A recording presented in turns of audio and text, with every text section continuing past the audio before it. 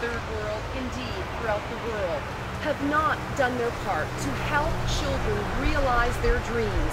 God gave them truly great gifts to empower them all. Now we, the Dream Child Foundation, a private initiative, has come onto the scene, just launched here in Ghana, to take this initiative Africa-wide and worldwide, to help children believe in their dreams, help realize their potential by paying scholarships and ensuring that they get proper medical care, by our Dream Child concerts, Africa and worldwide, our motivational speeches and the Word of God, and by actively participating along the way to help ensure that these children fulfill their dreams and truly become dream children. Join us along the dream train throughout Ghana, all Africa, and unto the world. We'll see you there.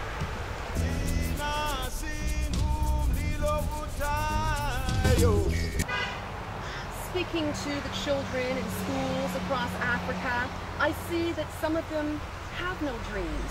They're afraid to dream. They haven't seen any real hope for themselves. Others have dreams, but perhaps don't even have $20 a year, what it costs for tuition at their school. Perhaps they're sick and don't have money for medication in order to be able to get better and go to school. Perhaps their parents need help at home, and the children work instead of going to school.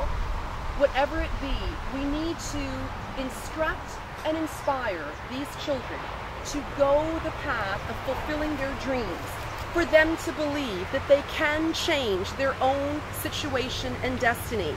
We have to set a good example for them, to be a supporting, helping hand for them.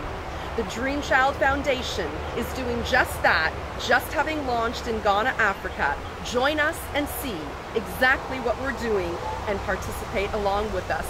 Give the kids a chance. Best, and God bless. Eternity is right here in this moment.